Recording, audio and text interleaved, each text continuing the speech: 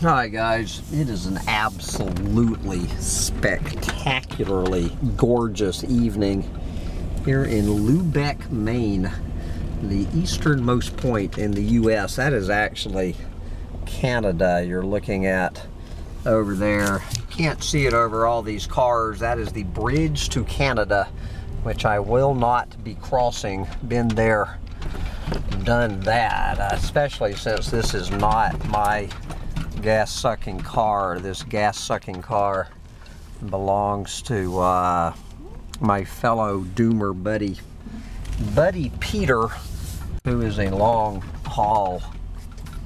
What are you doing? What is this fucking idiot doing? Got the whole fucking parking lot. Anyway, you like that place better. So anyway, I'm driving in this gas-sucking truck. I have been at the library getting some internet, and I'm gonna head back. Probably getting ready to get blinded as another gorgeous sunset. Shit. Talk about getting blinded. Well, it will be a gorgeous sunset in a few minutes, and then I think the full moon is either on the rise tonight or tomorrow night. There's the East Point Ferry. That is a gorgeous ferry boat ride, I hear. Maybe tomorrow we will take the East Point Ferry. But anyway, I am heading back to camp because it is past margarita time. Good God, I've got to get out of this blinding sun. I hope I'm not going to be driving right into the goddamn sun the whole trip back in this monster truck. All right, looks like the monster truck I'm in coming my way. So anyway, it is a spectacularly gorgeous Wednesday night, August 14th, 2019. The whale watching tours here. So anyway, I'm just doing kind of, I think as I ride home through the gathering sunset, how about that for a ham bone? Oh God, maybe I need to move to Lubec.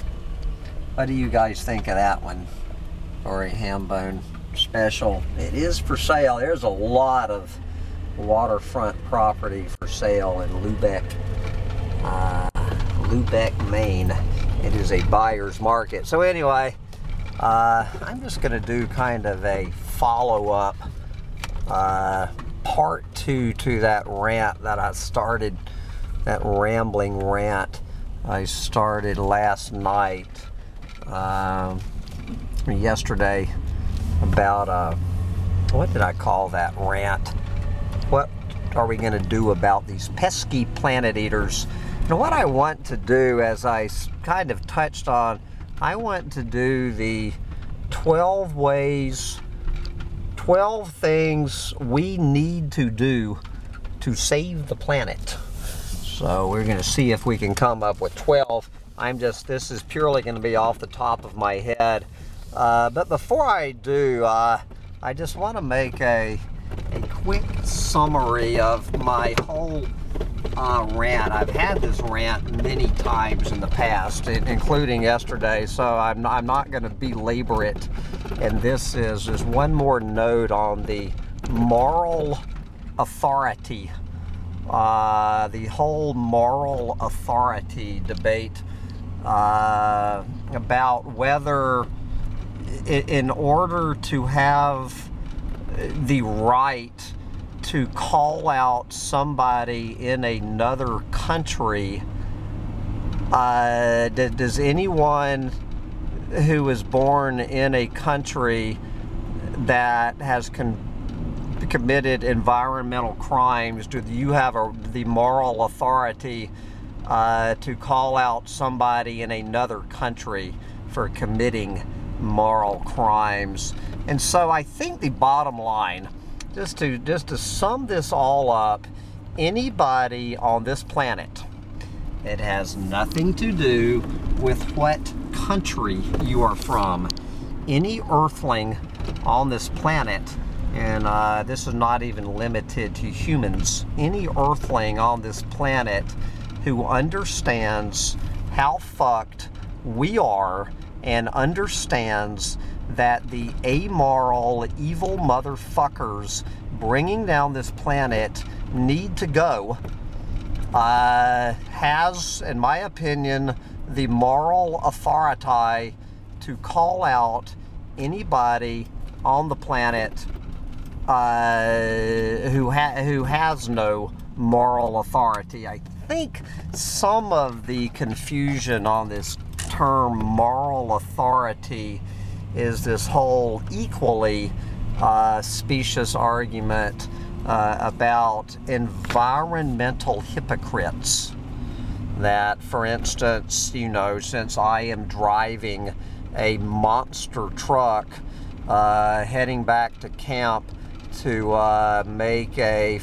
eat a factory farmed pig, that I do not have the moral authority to talk about anybody bringing down a planet because I am driving a monster truck and getting ready to eat a pork sandwich. I am not getting, I'm not going to get off into that tired, boring old saw about that. I've had that one about 100 million times, so I'm going to move on to what I'm really here to talk about. I'm really just here to show you the drive back from Lubeck to my campsite.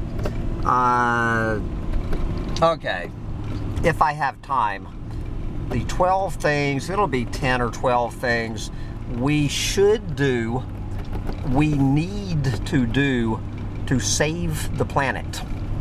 All right, since I mentioned a couple of these yesterday, the number one thing we need to do to save the planet, every single one of us needs to go to sleep tonight and never wake up again tomorrow.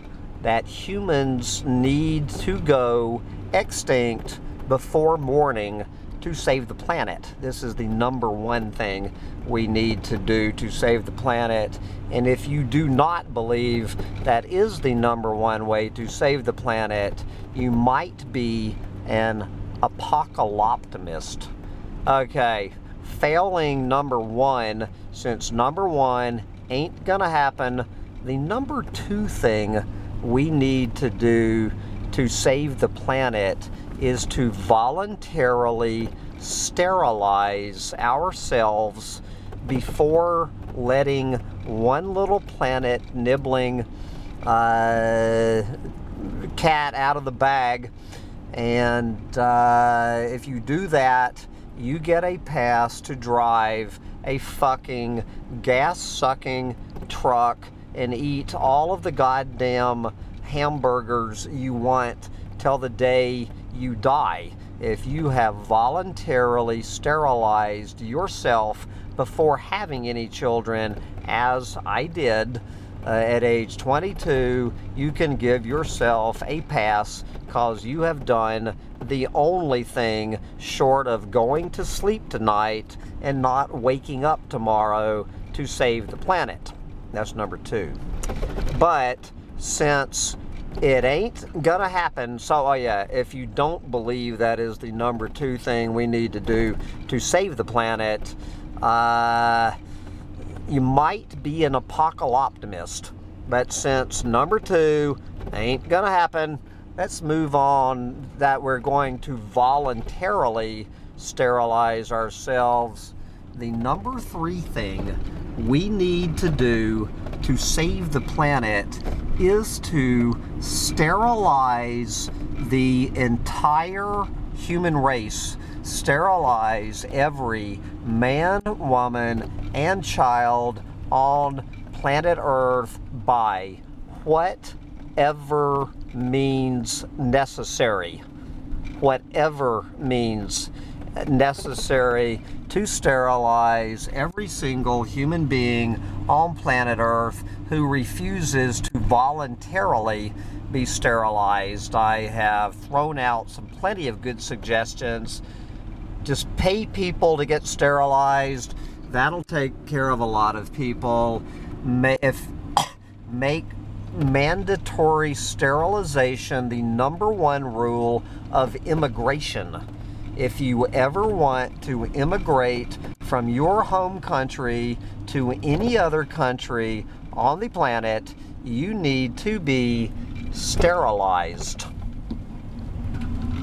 And this is every bit as true if you are trying to immigrate from Maine to Canada or from Canada to Maine. You need your honky ass to get sterilized as much as all of those little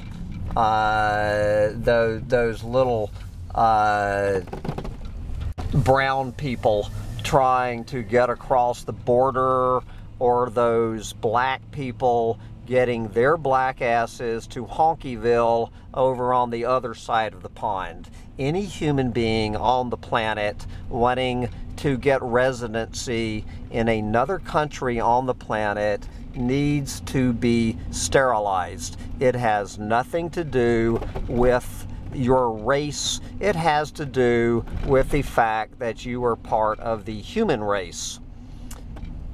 If that doesn't work, we need a zero-child policy.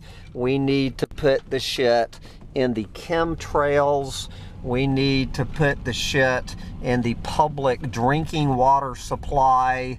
But of course, it is not gonna happen.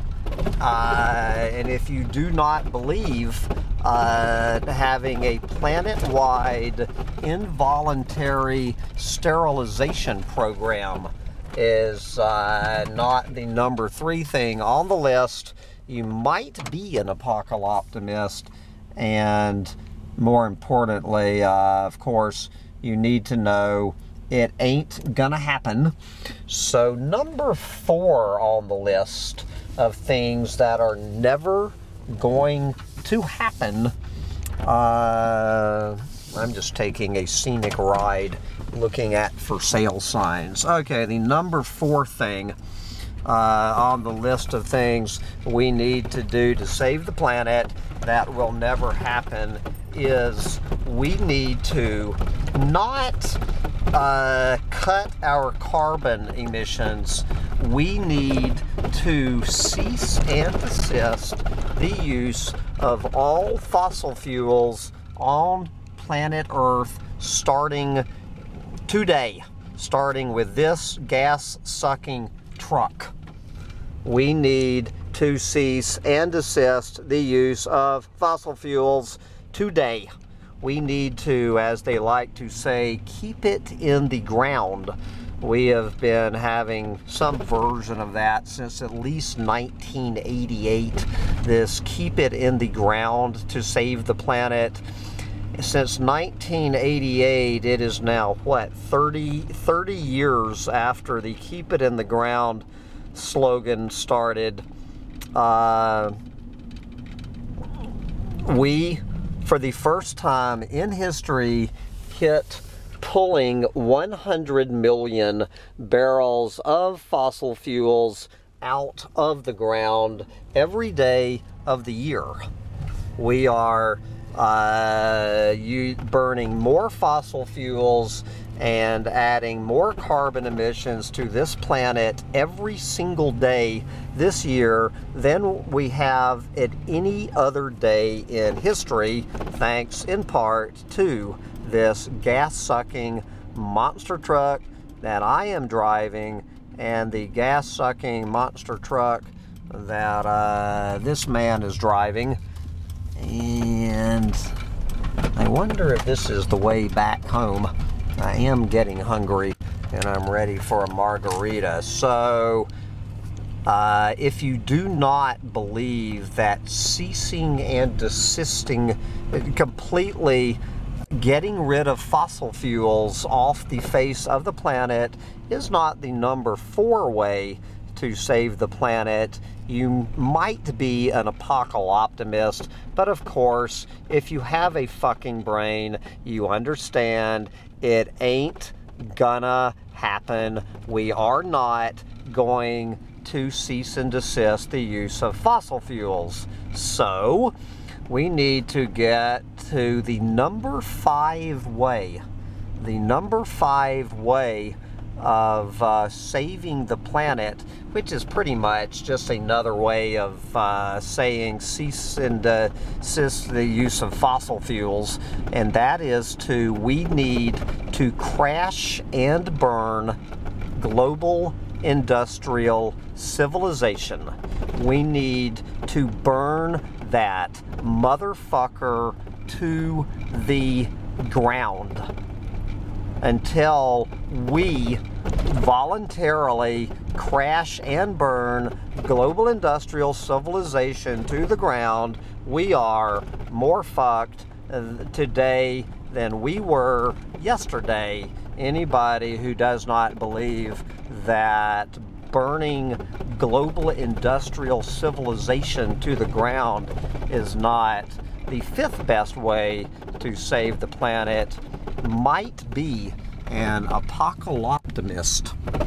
And but of course, anyone with a brain knows goddamn well we are not going to voluntarily burn global industrial civilization to the ground, although global industrial civilization will burn itself to the ground sooner or later, although it can't be soon enough to save the planet. Oh God, let's go on to number 6 way to save the planet. We need to get 100% of the clueless fucking morons on the planet to understand you cannot have infinite growth on a finite planet. The single biggest lie on the planet is you cannot have infinite growth on a finite planet. Until the planet figures this out, we are fucked. It's that simple. As long as one person on this planet, particularly one of these evil motherfuckers bringing down the planet, don't believe this, we are fucked. Well, I don't even, what number am I on? Was that number 6? Anybody who does not believe that this is the number 6 biggest way to save the planet might be an apocalyptimist, but of course anybody with a fucking brain understands that we are not, it ain't gonna happen that more than a tiny few people on the planet understand that we cannot have infinite growth on a finite planet, and so we are fucked. I've already forgotten, was that number 6? What was number 7? Number 7 might be we need to recycle, but of course, anybody who thinks that we need to recycle, I'm mainly talking about plastic, that anybody who believes the solution to the plastic problem is recycling is so fucking clueless that the recycling does not even make the top 100 ways to save the planet. We need to immediately cease and desist all production of plastic on this planet, which is kind of a subset of ceasing and desisting the use of fossil fuels. So we're gonna make this number 7, and of course, if you do not believe that we need to cease and desist the production of plastic, you might be an apocalyptimist. You might be a clueless fucking moron. It's what you might be, a clueless fucking moron. And of course, if you have a brain, if you are not a clueless fucking moron, you understand that we will never cease and desist the production of plastic.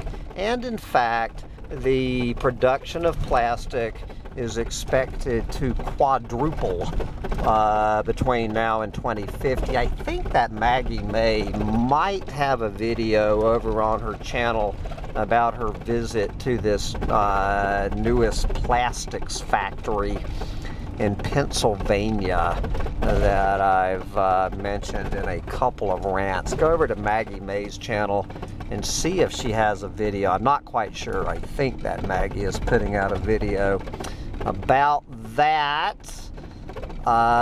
Where are we? The number 8 way to save the planet. That's never gonna happen. Well, I guess those are the big 7, and then by that point the planet is already completely hopelessly fucked. And obviously I could go down this list. You know, somewhere on there I was going to get to militarily invading mainly China. Oh yeah, the number 7 way. Actually, this probably should have been the number 3 way. As I mentioned yesterday, we need to obliterate China off the face of the map while we still have a tiny window of opportunity as a planet to do that. Since if everyone else on the planet other than in China does go to bed tonight and never wake up, it makes no difference to the fate of the planet. The planet is going down with no help from the rest of the world. That China is bringing the planet down. So we need to obliterate China off the face of the map. I've already covered in yesterday's rant invading other countries, have the military invading other countries to put the planet eaters out of business, and the equally absurd other side of the coin, just pay those pesky planet eaters to stop raping and plundering the planet. Just pay them enough money and they will stop doing what planet eaters do. As probably Don Juan would say, that is about like trying to pay a mountain lion to stop acting like a mountain lion. But I think I have arrived at the old home place, so I'm going to wrap up this rant with doing the only thing that any one of us can do, not to save the planet, because there is no saving this planet. To understand that this planet is hopelessly fucked. Understand this on a cellular level, that there's not a fucking thing that you or anybody else on this planet can do to stop the collapse of planet Earth. So you might as well get out there and enjoy it while you still can. And I am coming in to my little bivouac. Should just be able to catch the sunset as I make my margarita for the end times, my sunset margarita for the end times, and enjoy the full moon getting ready to rise over the coast of Maine. And I highly suggest you get out there and have an end times sunset margarita and enjoy the full moon rise while you still can. And that is all there is to say about that. Okay, little dog, we're back. Time for the sunset margarita like that. You probably need some food yourself. Are you kind of hungry yourself? Bye, guys.